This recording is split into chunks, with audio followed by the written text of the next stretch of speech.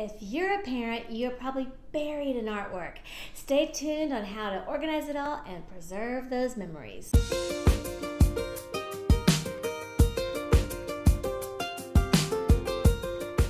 As a parent, you want to celebrate your child's creativity, and you save every single drawing and painting and little creation that they make.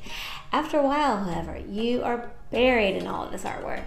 So there is definitely a way to organize it and save it so you can enjoy it for years to come.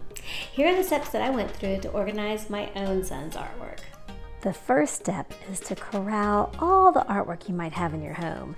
Go look for it in your office, in your bedroom, in the kids' bedrooms, in the kitchen, anywhere you might have tucked it away or hung it up, just so that we can get all the artwork in one place. The second step is to sort your child's artwork. And you can do this in a number of ways. I sorted my son's artwork by age. It just was easy to corral all those toddler years and then his preschool years and then heading into elementary school with first grade and second grade.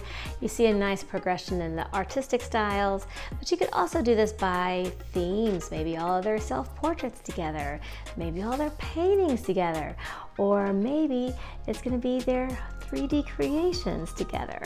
And in this case, I love, this is a little first grade cityscape that Max made. Here he is leaving home to go work for Microsoft. Hear that, Bill Gates? You have an eager employee right here. But of course, Max had to include the Dave & Buster's just down the street. So, you know, priorities and all.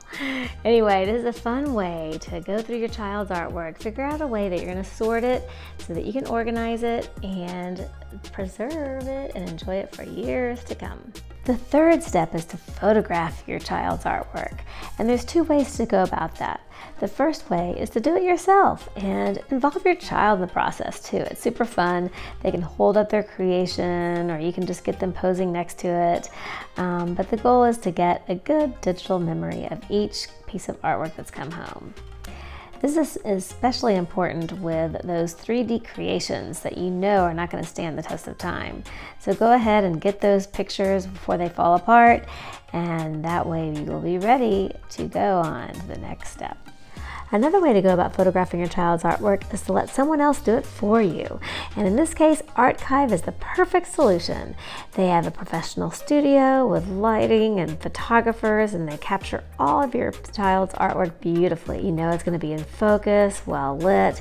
They can even recreate those 3D environments. For example, the cityscape that my son created in first grade. So you just know that you're going to be able to safeguard those memories well and have them all loaded up into this app, which will then take us to our next step.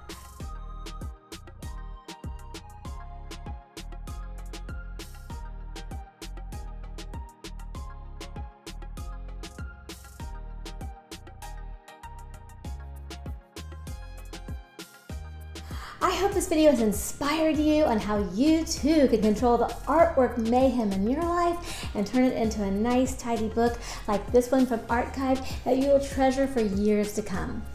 If you've liked this video, please give it a thumbs up, consider subscribing to my YouTube channel, and while you're there, click on that bell icon so you can be notified when I release my next organizing video.